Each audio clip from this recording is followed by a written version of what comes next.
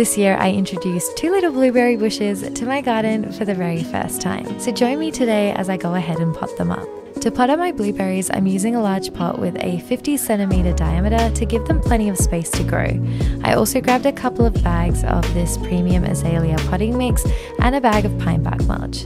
Fun fact, blueberries love an acidic soil, so this potting mix will really help them thrive. The pine bark mulch is also on the acidic side and it'll help to aerate the soil. In a bucket, I added a 1:1 ratio of potting mix and mulch, gave it all a nice mix and poured this mix into my pot until it was about 2/3 full. I gently popped my blueberry plant out of its container, making sure to not tease the roots in any way. I placed the root ball in the center of my pot and filled up the sides. I topped it all off with some pine bark mulch and then gave my plant a good drink of water. And that was it. It's been a few weeks and we've already seen some little blueberries starting to take shape, which is so exciting, and I can't wait to learn and to see how they grow.